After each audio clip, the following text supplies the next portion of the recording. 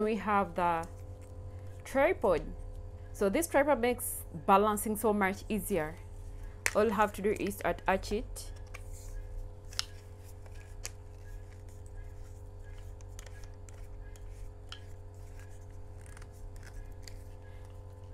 to the gimbal. And then we have the charging cable. We have Type-C charging cable for charging the gimbal.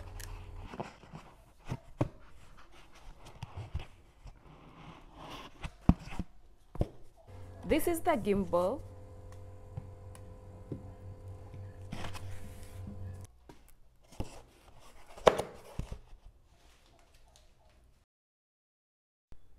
The first thing to do before I switch on the gimbal, I'm going to attach my phone, and I'm going to be using an Android phone. I'm going to be using a Redmi Note 8. Well, since this gimbal supports both Android and iPhone. After attaching the phone, make sure to push the phone towards the gimbal. This gimbal comes with an extension arm with a knob at the back. So I'm going to use this knob to adjust so that my phone can balance. So what I'm going to do first is to unlock this knob and then pull this arm like this. After pulling the arm, you realize that the phone is balancing, and then I will lock the knob so that the phone is stable. So now I'm going to power the gimbal and also connect it to the phone Bluetooth. After balancing the phone, next I'm going to connect the phone ZHIYUN app to the gimbal. And then before that, I'm going to fast power on the gimbal by pressing the power button for a few seconds. Connect it to the app. You have to make sure you download the app. So now I'm going to connect the ZHIYUN Play app to the gimbal. I already downloaded the app, so I'll open the app. So on this app, I'm required to connect now, so I'll press the connect now button, which is okay.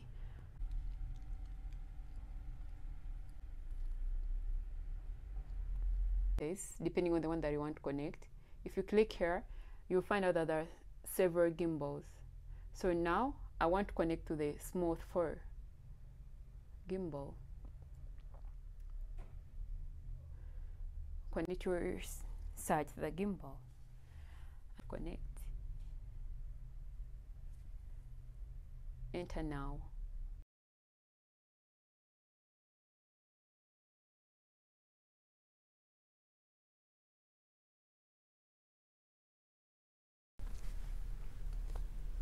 So once the phone is connected to the gimbal, this is the user interface. And on the screen, we have different icons or different features. And the first feature is the home button. And then we have a Bluetooth button, which is blue because it is now connected. The phone is connected to the gimbal. And then we have the flash icon, the timer, and the HDR. And then on the top right, we have the batteries for both the phone and the gimbal. And then on the bottom left, we have the media app and the object tracking. And at the bottom right, we have filters. Once the phone is connected to the gimbal, you cannot control any of the features on the phone screen by clicking on it. There are only 3 features that will function if you click on them, and that is the file library, the home button, and the tracking, which is not a problem since you can control the rest of the features using the control features on the gimbal. To select any feature, click the home button and it displays different features of the camera. So to select any feature, you can click on the center button with the flash icon. So to select any features on the screen, and to go back one step, we press the menu button once, and then we have the display button, which displays the different camera numbers on the screen. Then we have the wheel.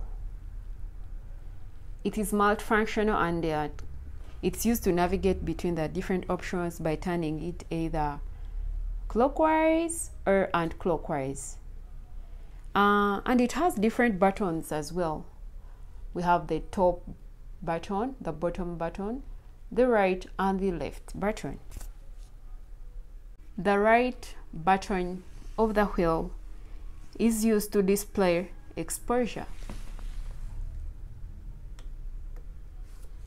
So you can use the wheel to change the exposure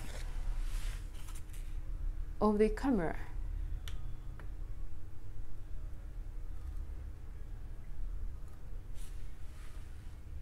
Like this, or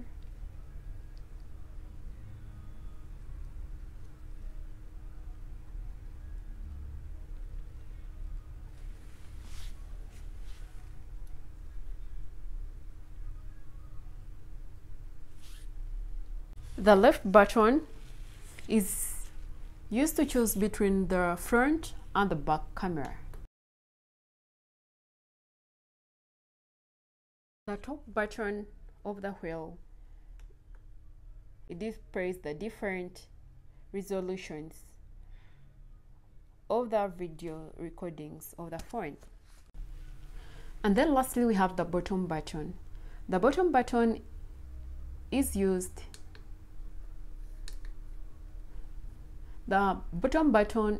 to display the pictures and the videos in the app. Then we have a big wheel on the side of the gimbal.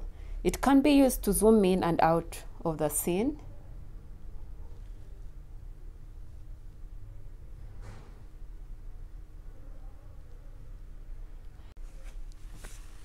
If you press the target button, the wheel can be used to change the focus of the scene.